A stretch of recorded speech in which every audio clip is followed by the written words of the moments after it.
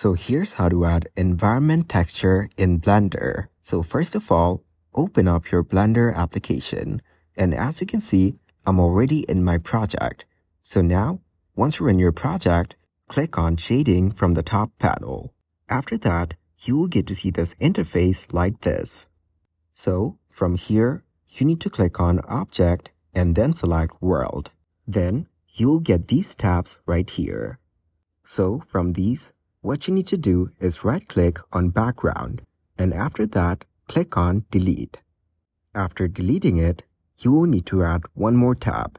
So right-click right here. After that, click on the search bar and then select Environment Texture right here. Then you will get a new Environment Texture tab.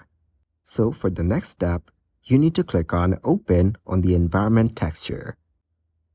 Then browse through your files and find the folder that you want to use.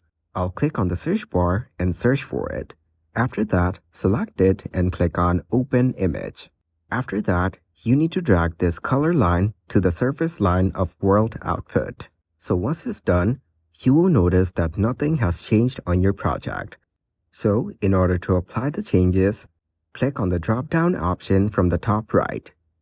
After that, you need to select Scene World from here.